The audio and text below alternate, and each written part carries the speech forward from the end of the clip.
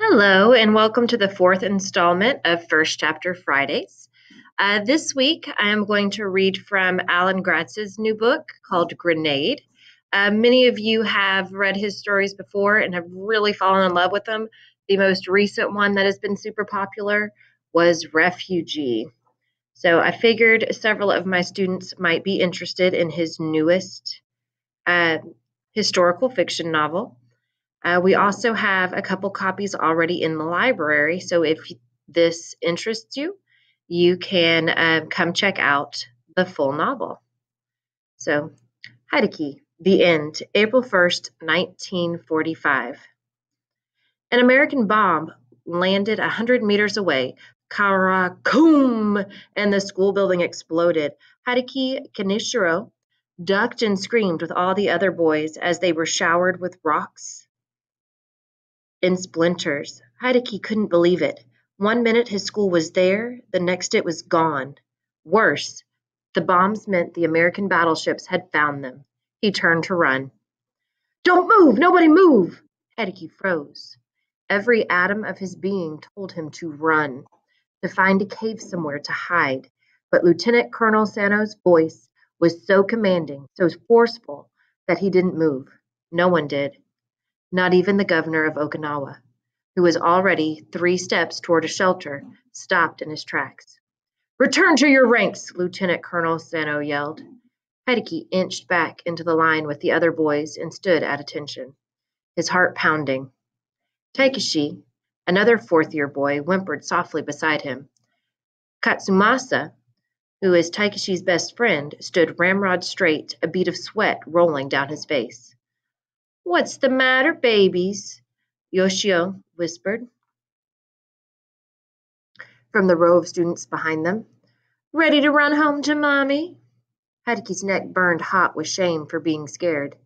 Yoshio was a fifth-year boy who had made it his personal mission to terrorize all the fourth-year boys, especially Heideke. Yoshio was half a head taller than Heideke, with arms as big as tree trunks and a face full of chickenpox scars that made him look twice as old.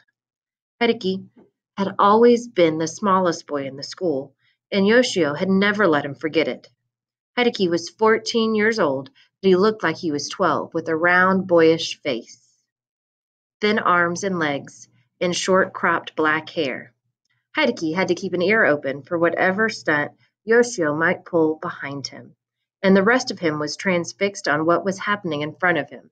If he could have moved without being scolded, Heideke would have made a rectangle with his fingers like a photographer had shown him once to frame a picture of what he was seeing. And what a picture it would have made. 100 boys stood in a small clearing outside what was left of their middle school.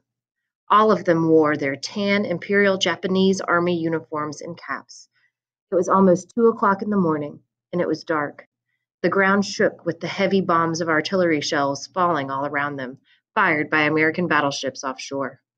A single flickering lamp cast an eerie, dreamlike glimmer on 2 rows of students, standing on one side of the schoolyard and a row of teachers on the other.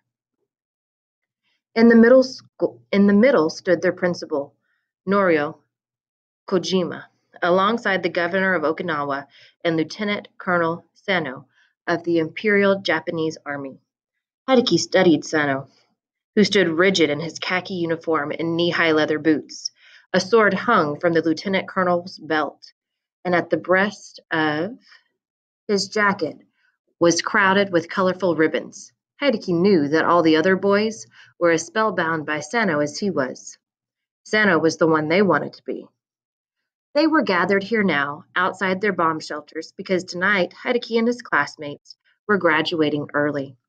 The governor of Okinawa and a Japanese lieutenant colonel usually weren't in attendance at a graduation, and the ceremony wasn't usually held at 2 o'clock in the morning.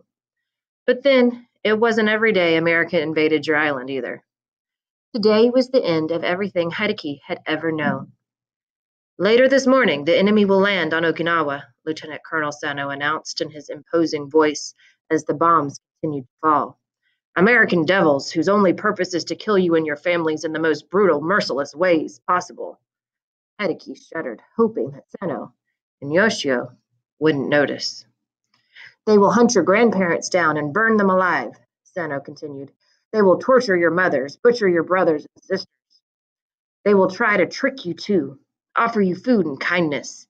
But the food they carry is poisoned, and the hand that beckons you with friendship hides the one behind their back holding a grenade. Ka-koom! Another bomb exploded nearby, destroying a tree that had stood for generations. But no one was going anywhere now. Sano had their attention. Hideki knew that America and Japan had been at war for almost 4 years, fighting each other all over the Pacific in places like the Smolian Islands, the Philippines, and Iwo Jima. Then, a year ago, the Imperial Japanese Army had arrived in force on Okinawa to dig defenses for the inevitable American invasion. Okinawa was a tiny island just 110 kilometers long and 11 kilometers wide. It lay south of the Japanese mainland and had once been an independent kingdom with its own language and religion. But Japan had annexed Okinawa and made it a province back when Hideki's grandparents were children.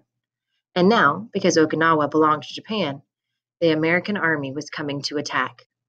From this moment, Sano went on, his voice heavy with importance. You have graduated from students to soldiers. You are now the Blood and Iron Student Corps. Each of you must be ready to die a glorious death in the name of the Emperor. This is your island. It is you who should be fighting for it, not the Imperial Japanese Army. You must fight like demons to protect your homeland. 1 plane for 1 battleship, 1 man for 10 of the enemy. Another bomb exploded nearby, and Hideki cowered. He agreed with Sano, but if this ceremony went on too much longer, he would never get to trade his life for 10 American soldiers. An American battleship would kill him and all the rest of the students with 1 shot. Fearless as he was, Sano seemed to come to the same conclusion. He nodded, and one of his lieutenants went down the row and put 2 grenades into the hands of each middle schooler. Hideki glanced at Takeshi and at Katsumasa in disbelief. The IJA was giving them real grenades? Hideki accepted his 2 grenades. Each was cylindrical, like a drinking cup, and weighed about 1 pound. They were a little bigger than Hideki's hands and looked like pineapple-shaped lanterns, painted shiny black. What's this? Yoshio asked, and Hideki turned to look.